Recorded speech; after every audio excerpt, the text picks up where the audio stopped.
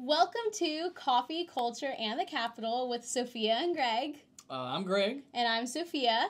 And we have an interesting list of topics that we're going to be diving in today. That's right. Yeah, so we're going to look at some Democratic governors have formed an alliance on abortion rights. Surprise, surprise. Yes. And then we're going to talk about two bills that California Family Council is opposing. That's right. That butcher the meaning of words pertaining to what it means to be a human being.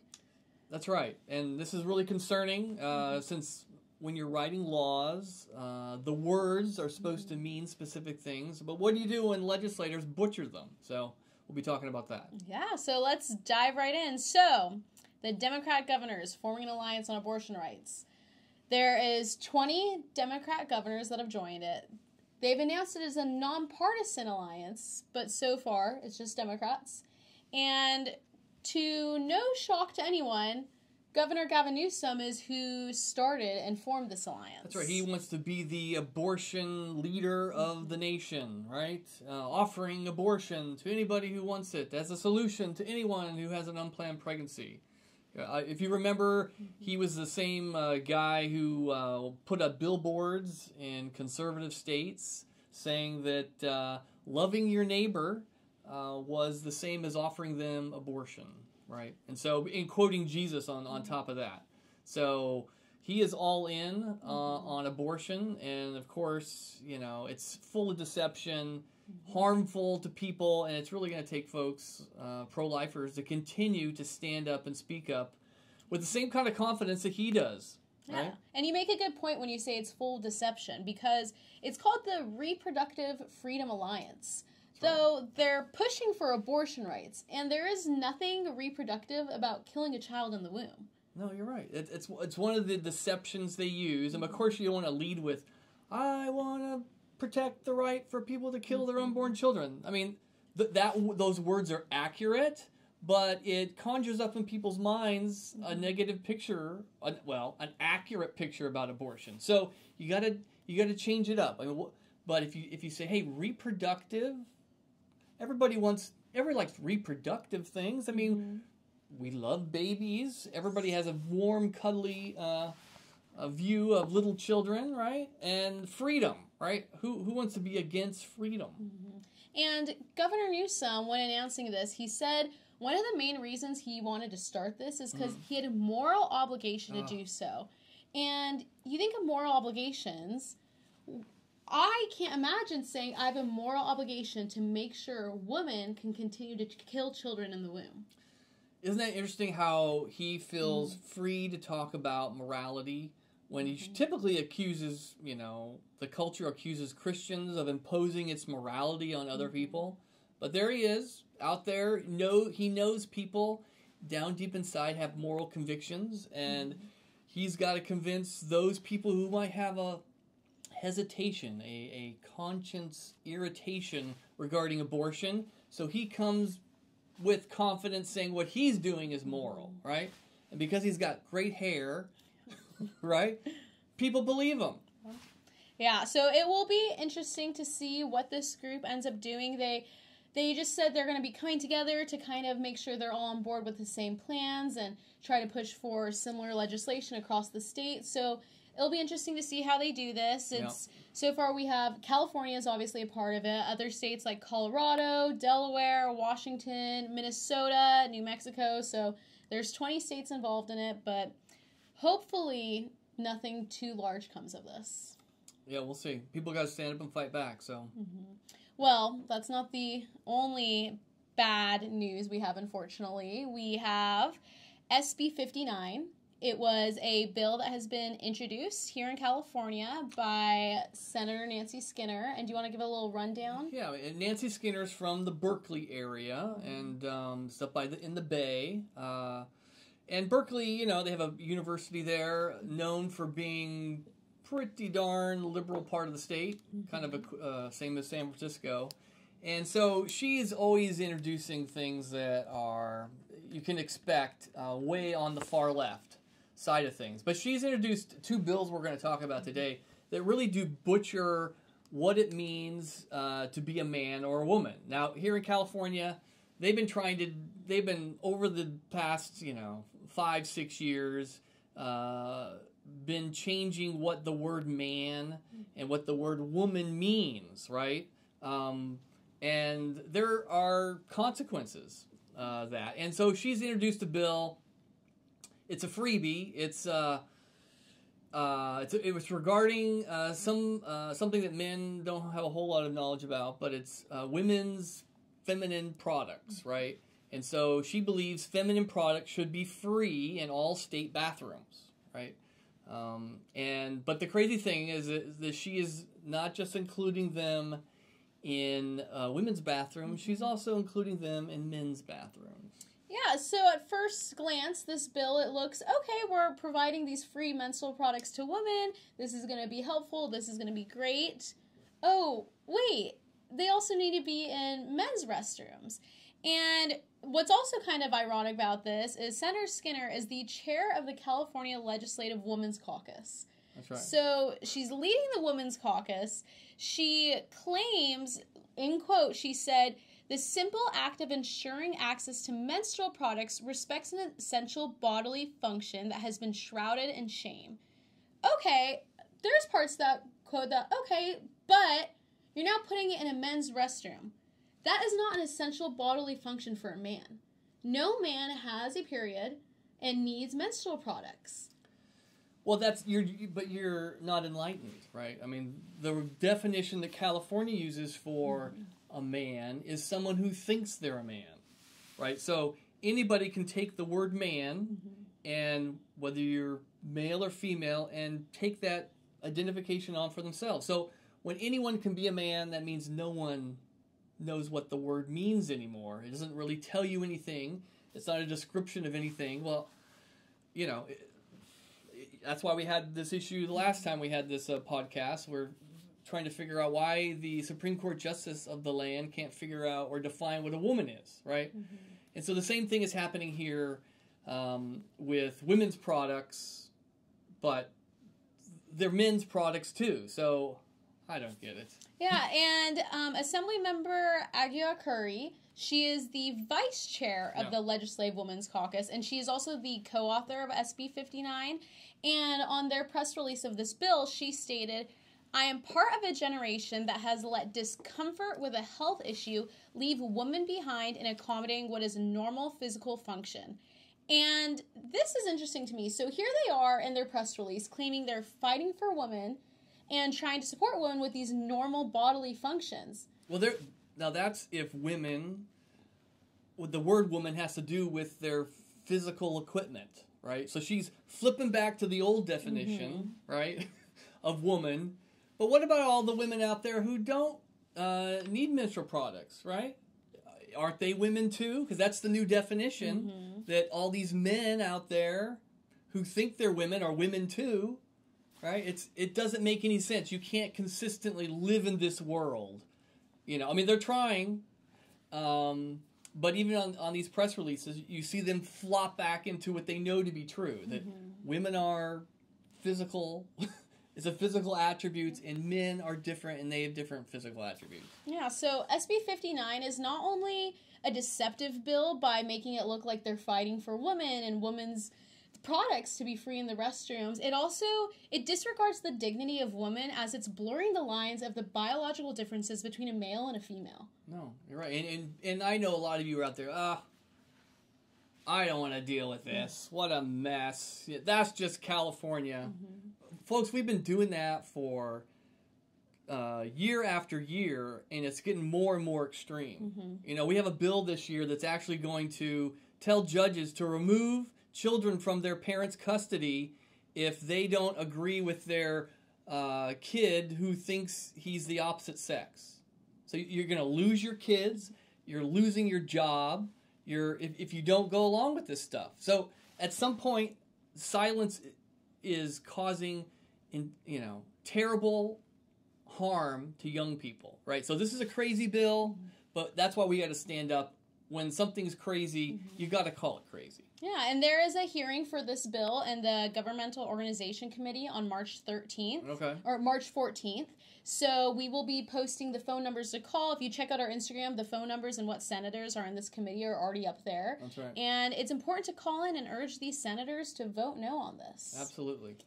And, unfortunately, we have another bill by Senator Skinner, That's SB right. 345, and do you want to dive a little bit into that? Yeah, this is another language change that she wants to be made of what it means to be a human being. And what this bill particularly does, it takes all the instances where it mentions unborn persons, or what was the other term? It's unborn person. It's changing it to unborn beneficiary. Oh yeah, in fetus. Mm-hmm. I mean, ultimately, what they're trying to do is every time where it says unborn baby or unborn child, change that to fetus. Now, why do they want to do that? What is the point of changing what everybody calls a child when they're in the womb? We call it a baby, unborn baby. Mm-hmm. When we want the child, we use that language. But why call it a fetus? Mm-hmm. Why? And what she wants to do is every instance in the law where it says unborn child, unborn person, she wants to flip that over to say fetus. See that? It wasn't accurate before? No, it was accurate, but the use of the word fetus is a dehumanizing term, right? In order to justify abortion, you have to take away the humanity of the human being that's in the womb, right? And so if you refer to an unborn child, you're adding your language is adding value. But if you call it a fetus, I mean, nobody ever has fetus showers for children. Why do we do that? Because fetus is so clinical and so, yes, it's an accurate term, but it takes away all the love. I mean, that's why we don't use fetus when we're talking about unborn kids, when we announce it in our baby announcements, and we tell our kids that we're pregnant. Your wife tells your other kids that they're pregnant. They never use the word fetus. Like mom's got a fetus in her womb. That's never used, and that's on purpose. Yeah, and I'm honestly tired of the choosing to call it a fetus when it is unwanted or unplanned, but then it is a baby that you're excited and having baby showers for when it is wanted and planned. And I think that also ultimately goes back to just the consistent removing of God from this nation and the consistent removing of God from the legislature in California, because that's where we get our value of life from, and they're just continuing to remove that. And that's why now they can remove the value and the meaning and the love behind baby and unborn child that you mentioned and use fetus to, again, just be able to further push their abortion agenda. So as this bill comes before the hearing, that's exactly what we're going to be arguing, telling them, why are you doing this? What's the whole purpose of this? It seems to me that you're trying to dehumanize the unborn child for only one purpose. So no one feels any compassion when you're just having to kill the child. When you want to kill the child, why you justify killing the child, right? So that's what we're here for. That's why you guys have sent us up here and support us. So we're going to make those arguments as the bill comes forward. Yeah, and these bills are honestly crazy that people are trying to change the language like this and trying to put menstrual products in a man's restroom. But that's why a lot of people, like you mentioned earlier, kind of say, oh, just forget about California and don't worry about California, whatever's, it's just there. But people need to realize what happens in California is what happens across the nation. And California, unfortunately, is inspiring to those other states that are ran by Democrats. And so we're seeing a bill we had last year, SB 107, was an awful bill. We're kind of watching that bill in different forms now happen in other states. And so that's why it is important to focus on California. It's important to call your legislators, and it's important to try to make a stop to these crazy bills. You're right. Well, so speaking of how the legislature likes to kind of change words and the meaning of words, you want to share a little story on that? Well, it's very hard for the legislators to stay consistent on what it means to be a male or female, right? in their own language, they know that there is such a thing as a male or a female. And a couple years ago, the Senate Judiciary Committee chair announced to everybody before her first committee hearing of the year that they were going to get rid of gendered language. They're not going to use her or him or she anymore. They were just going to use gender-neutral pronouns, right? And so I put together this video just to show you she could not follow her rules for not even 30 seconds. Right after she announced them, she immediately in the next sentence started to use gendered language. And she catches herself, right? So it's just a funny video just to remind you how inconsistent and crazy this new gender ideology really is. Well, let's check it out.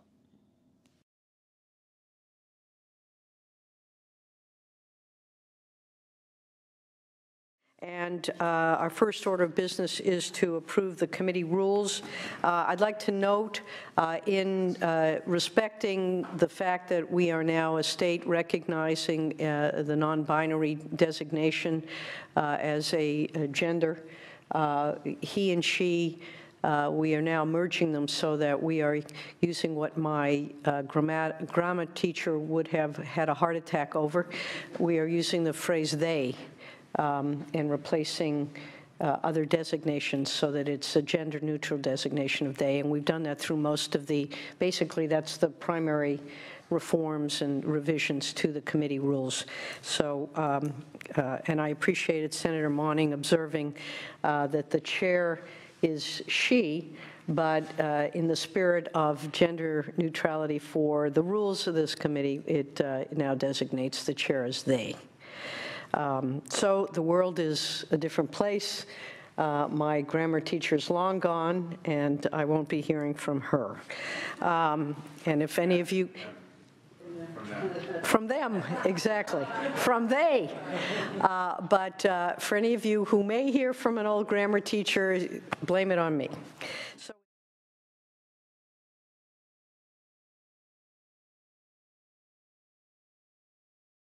well, we should, as it is rooted in our nation's constitution that a woman has a right to control her own body and make her own choices, and in consultation with her family or her doctor or with whomever she chooses.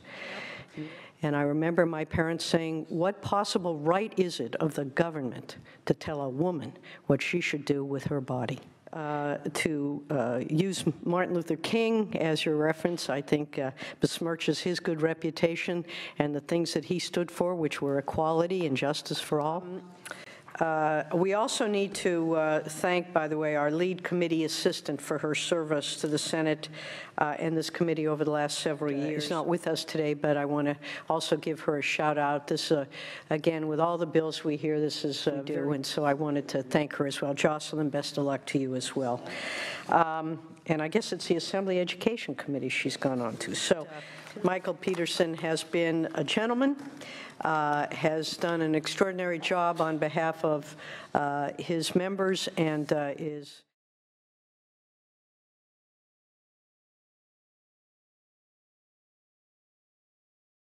And I won't be hearing from her. And if any of you... From them, exactly. It's actually funny to watch that video and to see how they can't even keep up with their own lies. No, I know. And it got 45 to 48,000 views, so it really did expose how ridiculous this all is. Hey, but one of the things we want to close our show with is highlighting a brave California teenager who is taking on the gender ideology that actually did her grave harm. We're talking about Chloe Cole. She is an 18-year-old Californian who just filed a lawsuit against Kaiser Permanente for medical negligence. Now, she is something that we call a detransitioner. When she was a young girl, she just didn't feel as girly as all the other girls around her. She really thought maybe she got this idea in her head that maybe she was trapped in the wrong body and she was really a boy with a girl's body, right? And when she finally told her parents that's what she thinks is happening. They took her to get some help, and all the counseling she got, all the doctor says, yeah, if you think you're a boy, then you're a boy, right? And so they ended up giving her a double mastectomy at the age of 15, putting her on testosterone. But after a couple years, she had realized she had made a terrible, terrible mistake. And so she's been going around the country testifying in legislature after legislature about the terrible effects of what they call gender-affirming care. But she's now suing Kaiser because Kaiser did a couple things. Kaiser didn't sufficiently warn her about all the side effects of these surgeries. And they didn't sufficiently tell her that, they told her there was only one real treatment for gender dysphoria. And that if she did not transition and do these surgeries and change her identity into a male identity, she was going to commit suicide, right? And so her parents, everybody thought that they were doing the right thing. But that wasn't true. There's all kinds of studies out there that says if you do not socially transition a child, you just let them go through puberty, 80 to 90% of kids eventually come to accept their sex.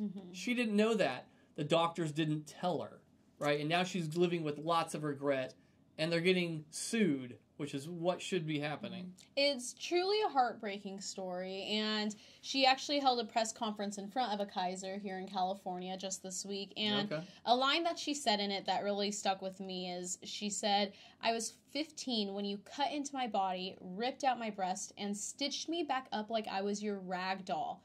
You were on the wrong side of history and will always be remembered as child butchers." And that's a hard line to swallow and to hear. It's because she was confused or felt a certain way. She was told this was her only option. And you think about so many girls or boys, even when I was growing up, I played all the sports with the boys. I played with the boys at recess, and I liked fishing and all that. I didn't like dolls or anything like that. And it wasn't because I am a man. It was because I grew up with 3 brothers. Of course I was going to be into more of that stuff. And eventually now I always have my nails done. I have my earrings on. I now am more into girly things. But I never once questioned my gender or my sex because that wasn't ideologies thrown at me at that age. And you can imagine now that this whole idea of picking your gender is something every public school kid is learning. It's part of the curriculum, right? And we're just letting all this happen. Folks, we got to speak up, speak out against this, the harm that's being done to this generation of kids. We're going to be living with it for years to come. So now is the time to put a stop to it. Yeah, and so we're going to be talking more about legislation over the next whole week. Some that are that we support and that will be good to kind of try to put a stop to this transgender ideology, and also some that we oppose and is only trying to advance this ideology. So that's right. Stay tuned to kind of know what's happening here at the Capitol and how you can make a difference. That's right. All right. Well, we will see you all next week.